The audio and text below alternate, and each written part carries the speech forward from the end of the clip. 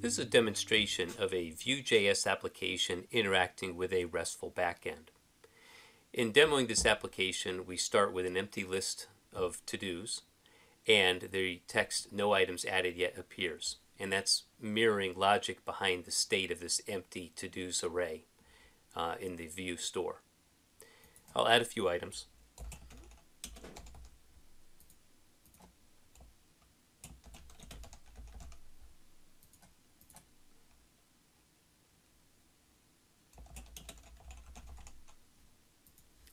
And those items show up in the Vue store, and I'm going to cross-reference them with Ready API, which is a tool that issues web requests to a RESTful backend. So it functions like the browser, but this does not involve Vue. And you'll see that those items appear here when I retrieve them. They're being retrieved as JSON. If I go back to the application, I can delete an item. And checking on the back end, you'll see that the item is deleted. And I can also go in and make an edit. I can turn an item done. So pay bills, which was previously false,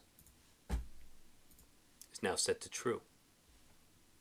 I can make an edit to the text as well.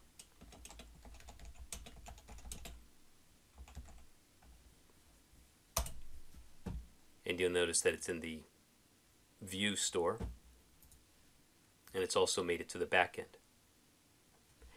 Now I can also go into the back end and add an item.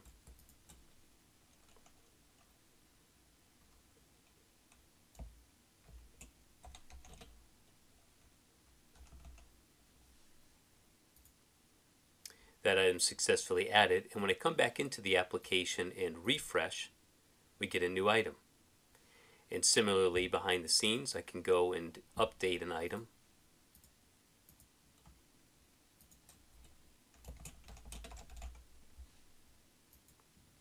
And when I come back to the UI and refresh, that item's been updated. Let's look a little bit at the design of this application. We're looking at a UML diagram. And on the left-hand side, you see the three components of the Vue application. And if you're coming to this demo with a Vue background, I'm just working with a single app instance, a single Vue app instance, and it's backed by a store instance. The Vue app instance has a single item new to do in its data list of properties. And this is backing up the to-do section of the form, the add section. The to-dos, the data store that we're managing, is using Vue or Vue.store, and that object contains the data for the application. Now it's not as apparent in the simple demo why that would be a value, but as your application grows larger, you'll want to factor out data into a central point so that it's easier to maintain. So if you could picture many dozens of HTML files and many components all needing the same data, then the value of a centralized store becomes apparent. But Vue itself doesn't, the store doesn't add any persistence. Sure, your requests are going to survive interactions with it, events, etc., but they don't find their way to a backend where they can be shared with other applications, data exports, or other systems. So on the right-hand side, you'll see a JAVAEE RESTful web service. And I wrote an article on this. I'll put a link to the to that article if you want to look a little more into JAVAEE. But my intent is more to show the Vue design with this demonstration. So let's look at some Vue code.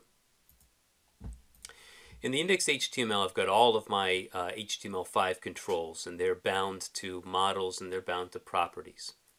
We start off with the to-do list, and when I started the demo and had no records in the database, you were seeing this no items added yet message. And that's keying off of something that's in the Vue store, which is the a length check on the to-dos array. As I started adding items, well, that length went up, and it triggered this unordered list and these list items. Now the list items is also keyed off of the to-dos array. And you'll notice that it's going through this getters. I'll show you the Vue code in a second, the Vue store code in a second. It's not going directly at the data structure maintained by the store. So that's an important design consideration so that you don't have side effects going through your application. Now, going back to the user interface, we looked at the new to-do add. When I add an item in here, I'm changing the Vue instance state. And so when I put an item here, you'll see that there's an add to event, and if I look in the components, the root component, I've cleared it out, but initially this new to-do contained the data. It was then conveyed over to the Vue instance and found its way into the store. And we'll look at that in just a second. Checkbox and text. These are other input controls, but I've got to do something special with them. One interesting thing to note with the store is it seems like a step back, but the form binding is a little less straightforward than it is if you were using solely the Vue app instance. And that's because the Vue model, Vue-model, gives you a bidirectional data binding, and that you can't have with Vue because you can't dig into the exact state of that data. So rather what I'm doing is I'm binding some values that I'll be unpacking later in a pair of methods called setDone and setText. So that's going to be how I handle the update, and I'll show you the code for that in just a second.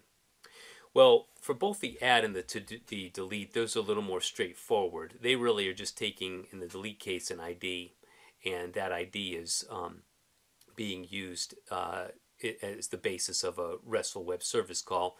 Similar to the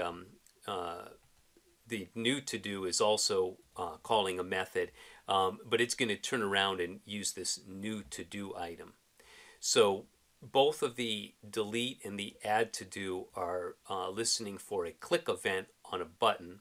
In the case of the delete to-do, we're going to pass along the data that's found in this iteration.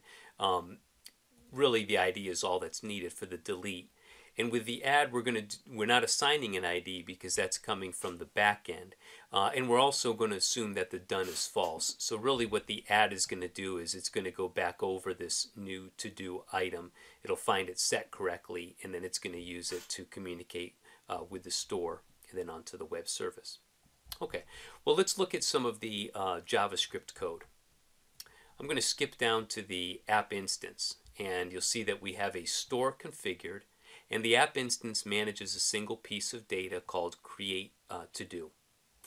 When I load the application, I'm going to make this fetch to do's call on the store, and this is what propagates the list of items from the persistent store.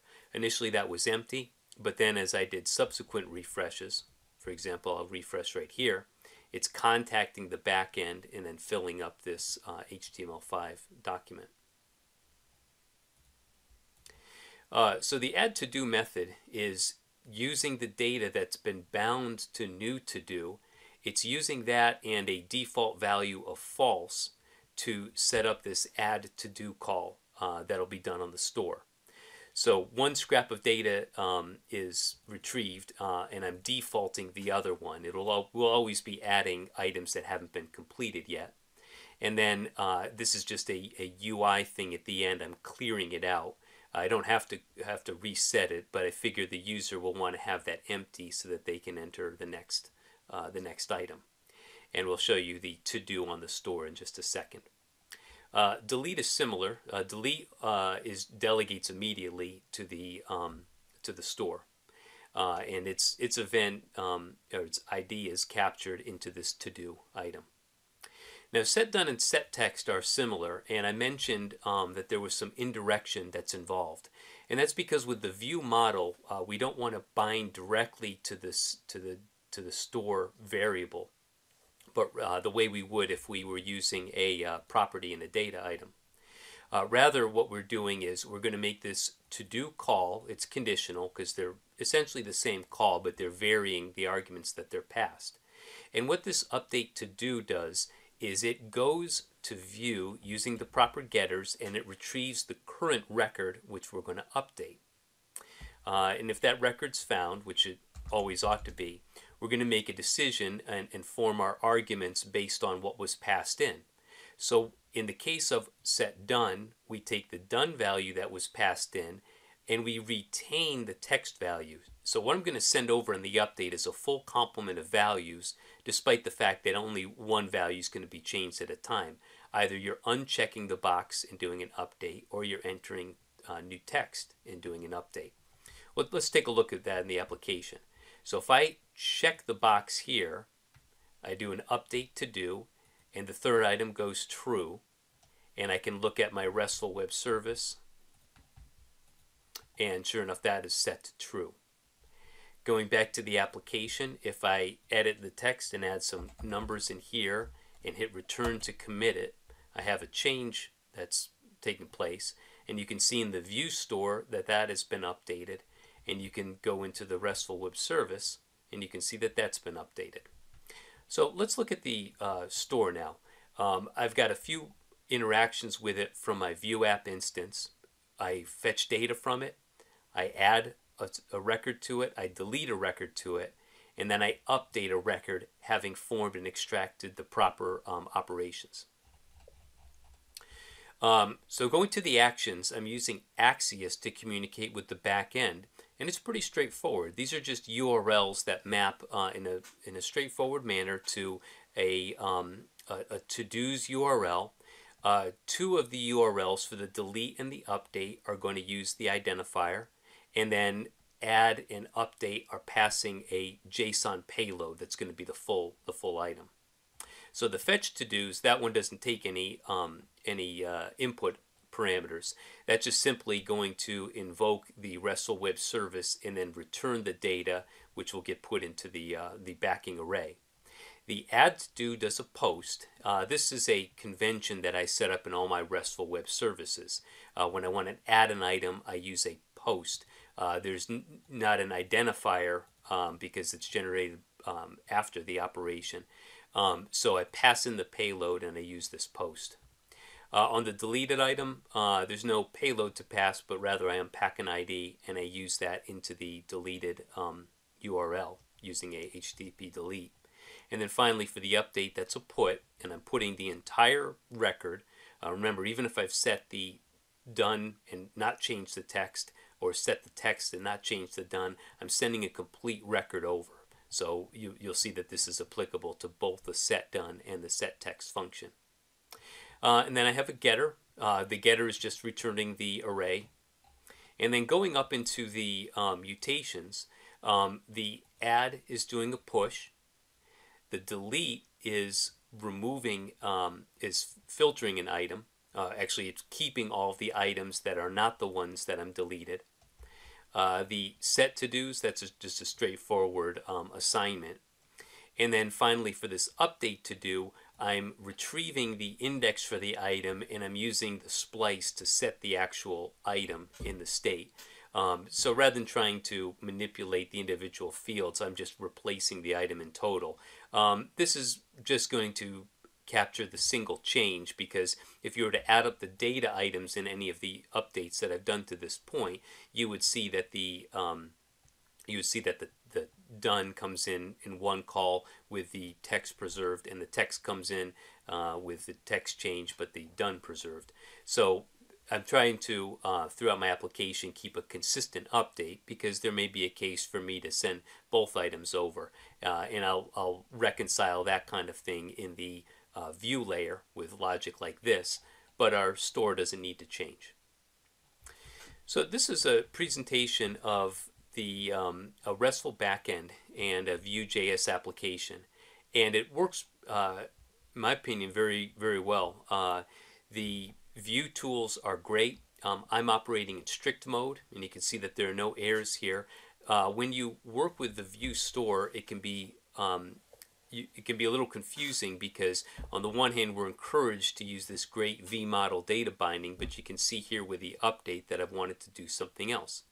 So I'll put some links into further articles that are going to explain this, and we'll present the code so you don't have to freeze it on any particular screen, but rather just take this as a walkthrough of some different parts of a fully functional application.